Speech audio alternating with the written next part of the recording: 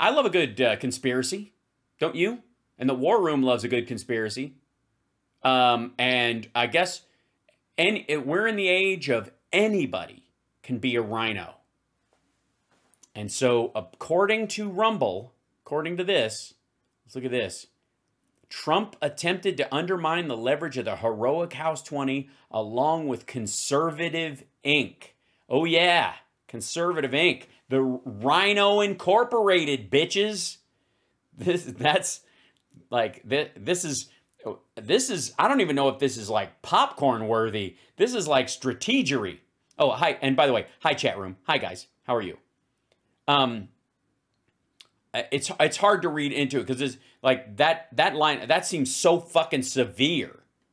That it goes even beyond the kind of like these guys are all in bed together, like kind of low end corruption stuff. Corey, how much credit should President Trump receive here? Well, clearly he helped Kevin get that speakership. Look, 15 ballots was not an easy thing. I think people were getting tired. And what we saw once. Corey Lewandowski, who is coming live from a marsh. He's in the middle of draining the swamp. He's doing a great job so far. It's about half done. Once again, was a tireless effort of Donald Trump calling people time and again saying, get the best deal you can, but you have to support Kevin. And it is really because of Donald Trump. Get the best deal you can, but you have to support Kevin. So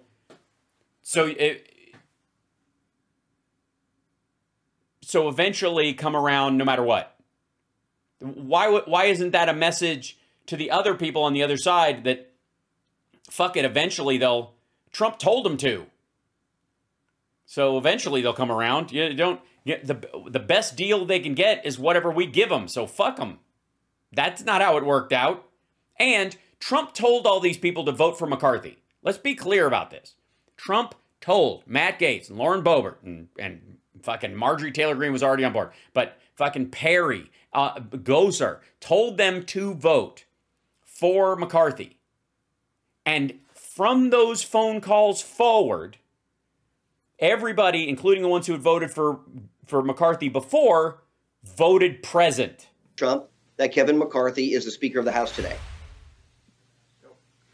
Okay. Yeah, go. He's getting cued. You're back. Wake up, Steve. Hey, welcome back. I want to bring in Pedro Gonzalez from Chronicles. Pedro, you're kind of one of the young intellectual movers and shakers in this movement. Leslie, thank you so much. Wing of it. Give me your assessment on last week. Give me your assessment on last week. And President Trump, look, he's out. And next time, could you choose a more boring background? It just, it really offsets my like war room macho lion and American color crazy thing that covers my fireplace. Up front in saying he supported McCarthy. He whipped for McCarthy. He made crucial calls on Friday night, of which he tweeted out and truthed out in his he truthed out. Is taking ownership of that. Corey came on the show last week. Corey was not. Yeah, it is giving off. It's passport photo vibes. Absolutely. McCarthy got off saying the exact opposite. It's got to be somebody besides McCarthy. But I think he's laying out the case, and that was on Real America's Voices, David Brody's water cooler that precedes War Room in the afternoon. I think it took place yesterday. Pedro, what's your assessment? Yeah. Well, Bannon, thanks for having me. Lewandowski's wrong is my bottom line on this. The fact is, ouch, is that we know that by the second day. By the way, don't think for a second Pedro Gonzalez is against shoving female reporters, though. He just means about this Trump thing. If Lewandowski wasn't wrong then, he's just wrong now. I'm sure. Don't get upset with Pedro Gonzalez. I'm sure he, like Steve Bannon, thinks it was totally cool when Lewandowski did that. It's this stuff. Day of voting, by the fifth ballot, according to Lauren Boebert, if you recall, she took that stand and gave that speech where she said that Trump had been calling, these are her words, had been calling members of the 20, telling them to knock it off and vote for Kevin. In other words, Trump was attempting to undermine their leverage because those concessions, all of this stuff was not extracted from Kevin until much later. So I think it's really and none of it was. One thing changed. Important to set the record straight here. So they all collapsed. What the House Freedom Caucus did, and specifically what those 20 did, was nothing short of heroic. They effectively created a kind of European-style coalition, and this is actually... Watch it. Watch it. You do realize you're talking to Steve Bannon, and you're arguing that the U.S. House of Representatives should operate more like a European Parliament. Really now? Really? The brainchild of Ed Corrigan, that basically there are three parties now in effect. Yes. Yes. Please tell me more about unity. There are three parties. Democratic Party, the Republican Party, and the Freedom Caucus. It's a split. Please take this into 2024. Please let it fly. Let it fly, this stupid idea. And that is really, really important. And that's also why it's so important to set the record straight here. You can go back, you can check Trump's Truth Social, you can listen to the statement by Lauren Boebert and others, and you can see very clearly that Trump was essentially just trying to pressure the 20 to stand down and vote for Kevin before those concessions can be extracted. Go back and watch the interviews that Matt Gaetz did with Laura Ingraham. Ingraham tries to browbeat Gaetz basically into conceding that he's wrong. This is kind of amazing, by the way, that this has happened. This is on War Room. This is how the hardcore MAGA world is handling McCarthy getting control of this and Trump's play on it. Yeah, for real. This is the conversations that they're having. And that he just needs to get this done by asking him, do you disagree with Trump? And then finally, Matt Gaetz says, I love Trump, but I think he's wrong on this. And then Laura kind of smugly, thinking that she's got him in a trap, says, oh, okay, so you disagree with Trump. Kind of like, how dare you? Go back and watch Hannity and how unforgivable his interview was with Lauren Boebert. I think this is really important, too, to hold the people on Fox News, with the notable exception of Tucker Carlson, who actually did a good job on this. But him. Oh, yeah. Gee, I wonder why he wants to hold out for more chaos. Huh. It's almost like Tucker Carlson wants our entire government to fail, to prove a point to a foreign power. He was terrible. I think he was the worst. He did the same thing. He tried to kind of shame Lauren Boebert into seeming as if that not only was she a radical, that it was making just unrealistic demands. She was defying an order from Trump to just vote for Kevin. I think it's really important to set the record straight here because, again, what these 20 did was heroic, and they deserve all... Heroes. They're to the man or woman or person. I don't know what Gosar is, really. Honest to God, he reminds me of Vincent D'Onofrio in Men in Black. Looking for a cat, a precious cat, very important. I had it since I was a kitten. Sugar in water. That's my Paul Gosar impersonation. All of the credit because they were up against the Democratic Party and the Republican Party. It's really incredible. And two things that I haven't heard mentioned so far from the news clip and from others on the show is that part of the rules package that is really, really good is that the House now requires a supermajority to raise taxes, and Republicans are also including... Which, by the way, I call the California rule, because California has a similar rule. It's one of the reasons why they have such a hard time raising taxes in California when they do it. And when they do it, they fucking sell the barn. And it is literally because you need 60 votes to do it. Have a supermajority in there.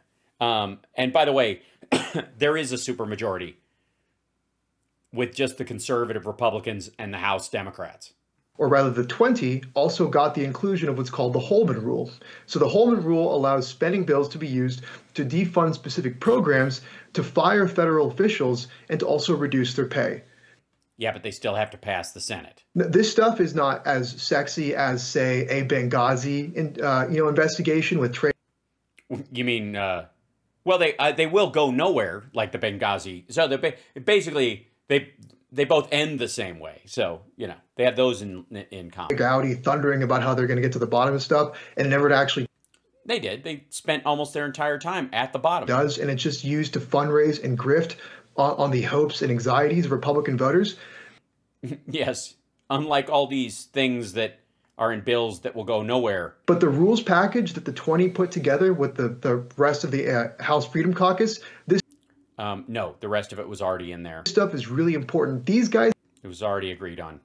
The only thing was the motion to vacate. got more done in a week than the Republican Party got done with a trifecta control of the House, the Senate, and the White House between 2017 and it ended in 2019. These. All right. I got news for you. It's not going to last, kiddo. And you're going to have another example of it ending sooner than you thought. And they didn't get shit done. Passing their rules package only lasts as long as they have control of the House. These aren't permanent changes, you dumbass. These guys got more done in a week. They got more done in 5 days than even the Gingrich Revolution. And quite frankly, if you look at the all right, again, yeah. By the way, Republicans that served before them, fuck you. You were always garbage. They never cared about you. You're worthless. They, Reagan who? These 20, well, 7 who voted present are the last holdouts. They are the true founding fathers of the new American 2 years of the House. Gingrich Revolution. A lot of that stuff was just poll tested by Luntz, and the key things they never got to, like term limits and all that. They're going to bring term limits. There was more Yeah, they're not going to pass term limits, dumb fuck. Who cares if they bring it up? We should have a vote on this. Okay. Accomplished in 5 days. Remember, the whole theory of the case, we had to take out the cartel head and then negotiate with somebody else. Use your leverage, and the story will eventually come out. And by the way, the idea that the rank and file Republicans are a cartel is something this dickhead has been dragging on for a while. It's just gibberish. But I mean, I don't mind. Fucking shit on your own party all you want. How close we actually were on Friday night to make it. If they had delayed until Monday, in that unforgiving moment when McHenry stepped up there, if that had been delayed till Monday, I don't believe, and I know they know it, Kevin McCarthy would not have been Speaker. A couple of people had been peeled off. They were lost momentum. The media had been beating him up. Even the Conservative Inc. couldn't support it anymore. It would have been historic. And yet, you lost. And the point he's making is the reason you lost is because Donald Trump forced it. Donald Trump used what leverage he has with the House Republicans to force McCarthy into the Speaker's chair for no particular fucking reason. Pedro, how do people get you? You're pretty. No, I don't care. Again, he ends all these things with. By the way, he does a better job than Steph does when I'm on her show. Just saying. Should always kind of help people boost their shit. But I don't need to watch that. I'm just saying. Ugh, for fuck's sake.